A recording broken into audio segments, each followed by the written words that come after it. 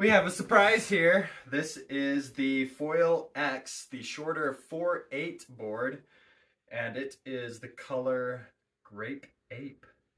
So let's open it up, shall we? And we'll do an unboxing. So stoked. All right. Popping the foil tape.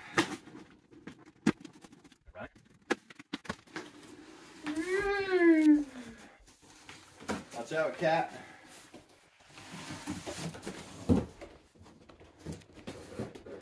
Very good, very good. It looks so small. And just like the first board I got, it came in a kind of a felt bag, just mainly for shipping. I can see the purple. It looks so cool.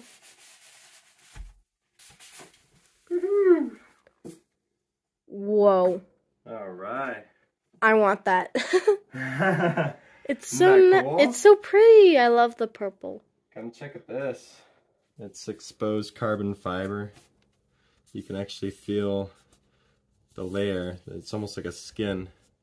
So they kind of like cut it out in order to expose the foil underneath the paint. And it's kind of a matte finish. That's so cool. It has handles. I really like how these handles are very low profile. They don't they're stick leather. up too high. They're leathery. Definitely a subject of things. Some people might like big arching handles, but I really like that these are nice and low profile to the deck. That's very awesome. Now I get to see the inside. Whoa! Inside. This is for like the battery? Yep, that's where the battery goes, and there's some tools right here. In a little bag. In a little bag, yep.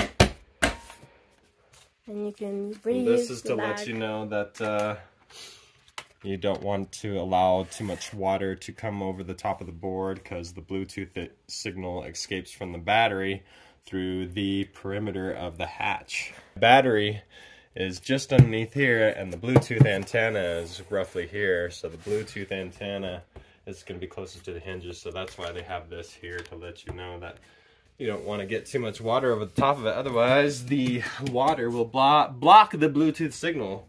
And then this is some extra space, so they probably use the exact same box for the 5/8 board. They just simply move this over and take this out. So they use this. They probably use the exact same size of box for both size boards, using that insert there. So there you have it, the Foil X Grape Ape foil board. Whoa. In the camera, it looks more pink than purple. Yeah, it's a unique purple. I really love the color of purple. This is like the same purple I want for my costume. All right, that's it. Live life to the foilist. Goodbye.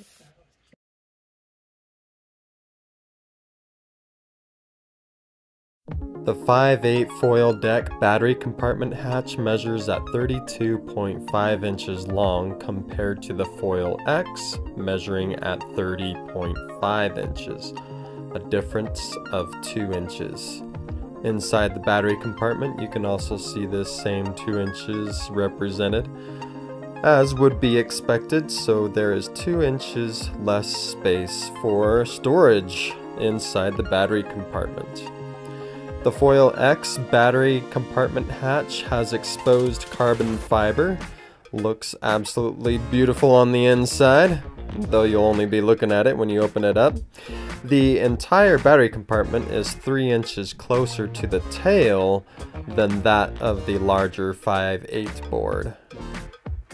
Looking at the tail end of the board, the stern, we can see that there's really no difference at all. They look completely identical. Another look at the fabulous lettering, the exposed carbon fiber versus the painted foil logo. The nose, however, is slightly different between the two decks. The Foil X has a slightly more blunt shape compared to the more pointed nose of the 5/8 deck, which is evident by the packaging. As I mentioned earlier, you can see there's a little bit of space there. It doesn't fit perfectly as it does with the 5/8 board. Starting from the hinge line of the battery compartment, the Foil X measures to be 19 inches long to the tip, and then the 5/8 board measures 26 inches, a difference of 7 inches.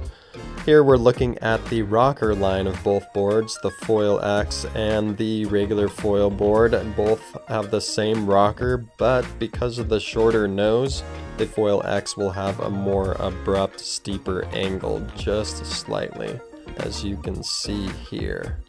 Again, I would like to point out and applaud the low profile handles. It gives the board a very clean look, as if they're almost not there at all. They will also be out of the way when you're sitting and flying. And speaking of flying, here's a couple of damn good pictures, pun intended, because in the background is the Glen Canyon Dam.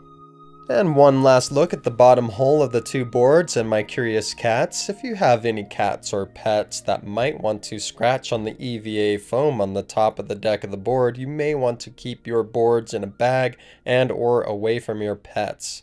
You can use the original shipping bag, though it will eventually wear out, at which point you could buy one from the Foil website or have one made in the same pattern as the one that came in the shipping. And 3 more pictures of my boards on the beach. Please subscribe and do all those things you know how to do.